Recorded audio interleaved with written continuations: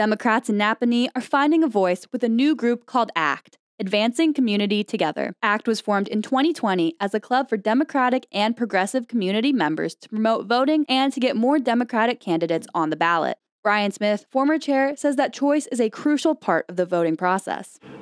These races have never been contested in years, so we're hoping to bring a real choice to voters in the next 2 election cycles. Rose Goyette, vice chair for ACT, says why Democrats may not be comfortable stating their position in a predominantly red state. Because it's such a Republican area that I feel that that they didn't really know, that there was any like-minded people around.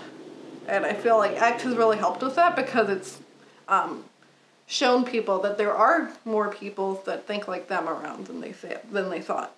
Goyette wants young people involved in the political process and to know what's going on in their own community. My goal is to get more young people involved because it's super important because they're the future of the party. They're the future of politics. One of the most effective ways to get Democrats involved in ACT is to get more qualified, like-minded people on the ballot, says Smith. It starts with the candidate recruitment. I mean, you can't spread your message if you don't have candidates. And so we're just trying to find those quality individuals and get them on the ballot. ACT will continue their work throughout the upcoming elections. For Globe News, I'm Amelia Turnbull.